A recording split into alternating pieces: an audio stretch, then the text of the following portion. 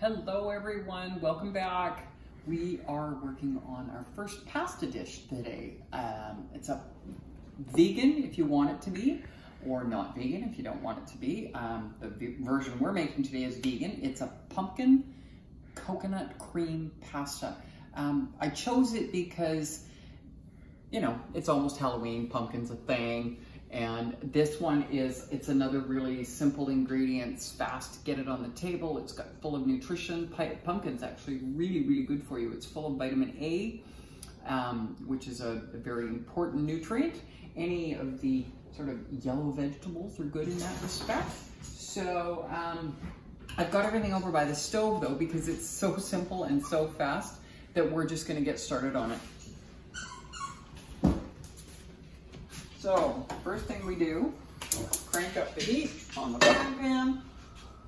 And now we're not too worried about things sticking this time, so I'm not gonna go with the old, you know, hot pan, cold oil thing. Doesn't really matter in this case. A little bit of oil in the frying pan. Not a lot for this, because all we're doing is sauteing a little bit of garlic. So, I'm gonna put a little bit of garlic in there. Now you can add as much or as little as you like, but this is not about the garlic.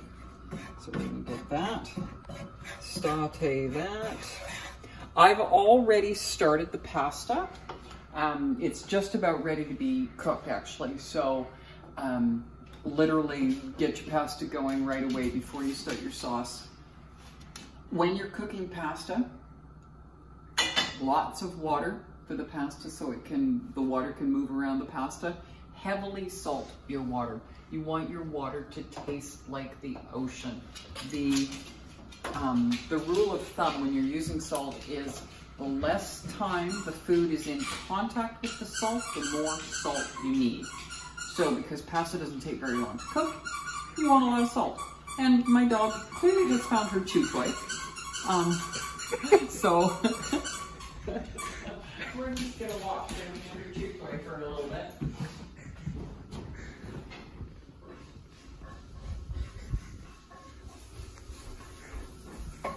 Hopefully she's quiet. Oh good, Kasha got the chew toy away. So we're gonna drain the pasta now. Something else I learned, I'm gonna drain this over a bowl to catch some of the pasta water. Pasta water's a really handy thing to have a little extra of because you can use it for thinning your sauces, but it still adds flavor. So I'm gonna drain it right into the sink.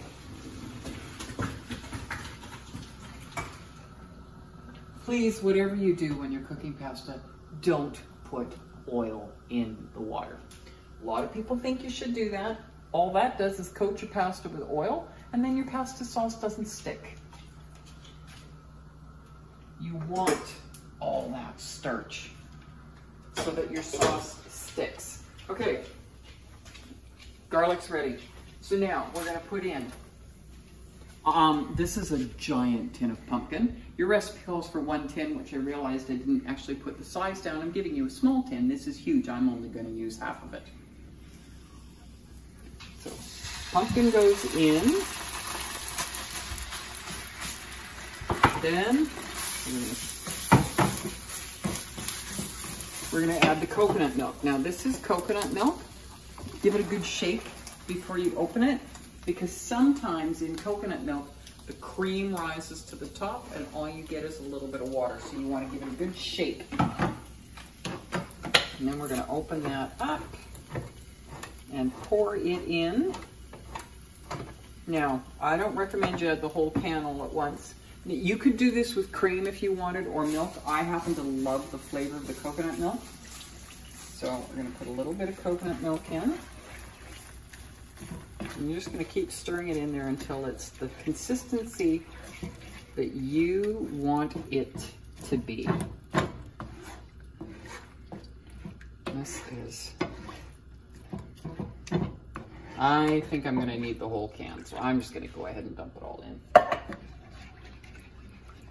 And then very gently saute it, bring it all together like this.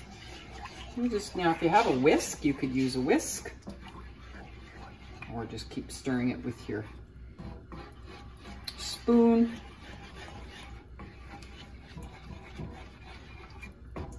Did you know, have you seen the pumpkin spice craft dinner that's come out yet? Who knew that that would be a thing? I mean, it's bad enough you go to Starbucks and you can get pumpkin spice lattes, and you can get pumpkin spice cereal, and you can get pumpkin spice everything. But I think pumpkin spice craft dinner is just going a little too far. This looks beautiful consistency. It's nice and thick, creamy. If you wanted, you could thin it with a little bit of the pasta water, but I don't think it needs it. So, next thing that goes in, a little bit of thyme. If you had sage, that would work really well. Oregano would work. I happen to love thyme in this. So we're gonna put some thyme in. We're gonna put some fresh ground pepper.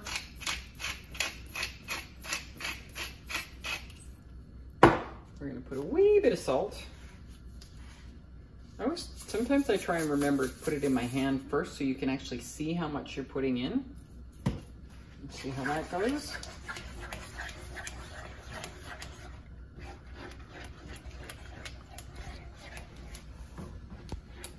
Okay, that is, that's it. Super, super easy.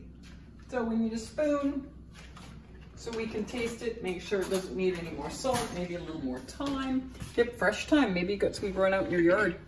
Nice thing to put in there instead of dried thyme. So let's see. Tasty, my opinion, needs more salt. So for me, yeah, I know, put it in your hand first, but I happen to like a lot of salt, so I'm putting a lot of salt in there. Stir that around. Now you can do one of two things. You can pour the pasta right in here, coat it all that way, or you can put the pasta on a plate and put the sauce on top. Much better. That's downright tasty. So, turn that off. Now I'm going to plate this separately. Got a nice big bowl. We're going to put some pasta in the bowl. Put pasta in there. We're going to put the sauce on top.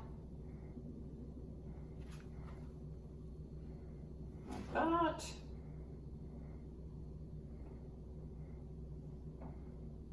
And there you have it. Pumpkin coconut pasta. Enjoy that. And I'll talk to you all next week, okay? Take care. Bye.